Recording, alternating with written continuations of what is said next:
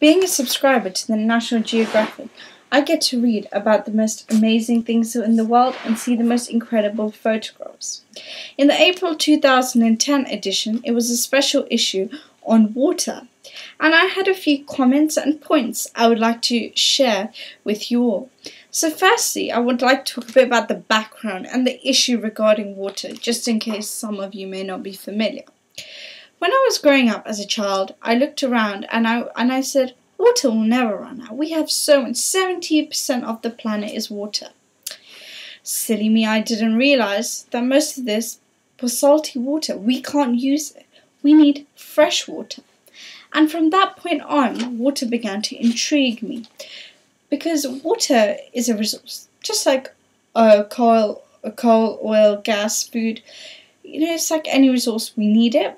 And also it's scarce. So we are in this problem where without water, we'll basically die. And our population is growing exponentially. And on the other hand, water is a scarce resource.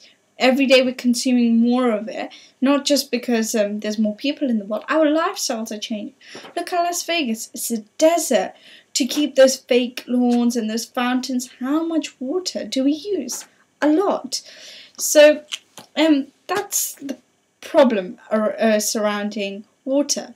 But in the 21st century, we have solutions and technical advancements, which are basically technological advancements, which are allowing us to increase the amount of fresh water we have in our world. So desalination was a major area of this edition. And what they were saying is that in the past, for three main reasons, desalination has not been seen as a viable solution because the costs always outweighed the benefits. And that was, it was expensive, the accessibility of desalination plants was not easy, organizing that many people, construction, have to build on land, which is also another resource, blah, blah, blah. And the third issue is that the amount of energy needed to actually separate the salt from water was so much, it goes against all of our efforts to mitigate climate change. Was it really worth it? So now we have three new technologies which are hoping to deal with desalination. The first one being forward osmosis, the second one being carbon nanotubes, and the third one being biomimetics. Forward osmosis came out this year, 2010, whereas the others are coming out in 2013. Now, what is interesting about these methods is that they will help us, they will probably make desalination plants much more cheaper because, as one knows, with time the price of technology drops as new ideas come out. So, the expensive cost side of it goes. The whole issue surrounding, is such a big project, all of that kind of the secondary issues. Well, water is a necessity. That's bound to go. We're probably going to need desalination plants. It will have to be built. And the third issue, the amount of energy needed, is probably likely to decrease. Just like a light bulb now, you can get an energy efficient light bulb. It requires less energy than a normal light bulb.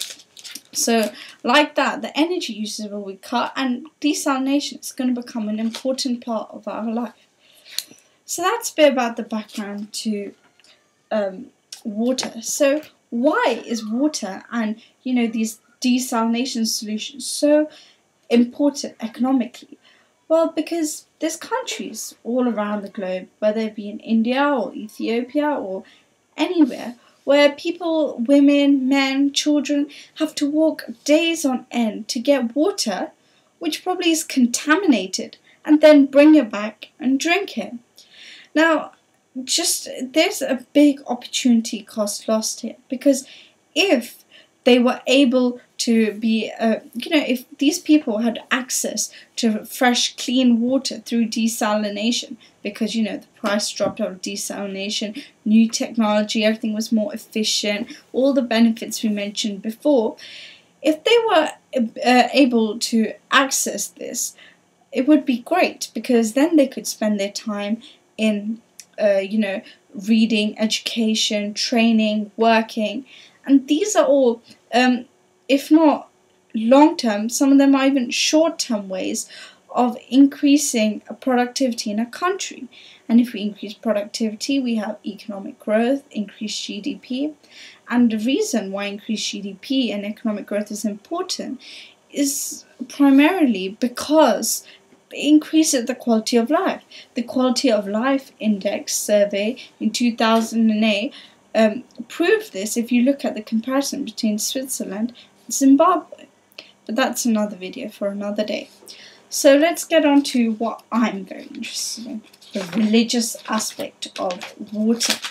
So if we look at this, find some photos here. Now, water intrigues me in this aspect because it's a mutual element which between all religions has an importance.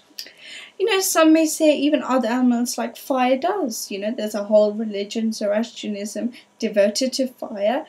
But the problem with fire is that, for example, in my religion, I'm Sikh, fire is not really of much importance. It is important, it's the creation of mankind and stuff, but how much is it mentioned in my holy book? And look at other religions. Fire, I'm not sure, I don't think in Judaism too, it's a really important thing. I know you light the candles and all that, but it's not as important as water. Water you use before praying, you use to wash your hands. Nearly every religious pilgrimage place has something to do with water. I was intrigued because I didn't know that in a mosque water is important because it's important. Cleanliness is so important, and that water is said to be special. I think it's called the wudu when they wash their hands and everything before going to pray. And they showed here some beautiful images that water, they say, has healing powers. This is the river Ganges. I think it's very important. But I question it because I'm Sikh and I went to Amritsar actually in October. And over there, some people say you should have a bath in the water because it's holy, it has healing power. Other people say it will wash away your sins. Then others say it's just something you should do if you're Sikh. It's part of the culture, it's your tradition. So there's many different ideas about why we do it. And I never quite realised for myself why it was important. But you can go and have you go into the water there and you kind of dip yourself in the water about 5 or 7 times saying God's name. That was what I was taught to do from my mum. And it's interesting because that's nearly a religion. Like Christianity, when you're baptized 3 times you're dipped in water. Hindus, they go to the Ganges, they just have a bath there. And it's, it's the same kind of thing that's running everywhere. And I'm actually going to Lourdes this summer. And again, the water there is important. It's said to have healing and magical powers. And, so many people every year make this pilgrimage. In our culture especially, people, when they go to the Golden Temple in Amritsar, they bring back little bottles of the water. And they call it jal. And they keep it there. If anybody becomes ill, oh, put a bit in your mouth. Why is water so important in religion compared to another element? And the fact that water is scarce, it's a little bit contradictory because if water is so important, it's mentioned in every holy book, especially in the creation stories, it's given by God, etc., etc. Why don't we have unlimited sources of it? Why do humans, again, need to step in and try and increase the water supply from themselves? Why hasn't God given us this holy, this magical, this sacred water in unlimited amounts? And again, there we come to the economic problem, basic economic. We have limited resources and unlimited wants.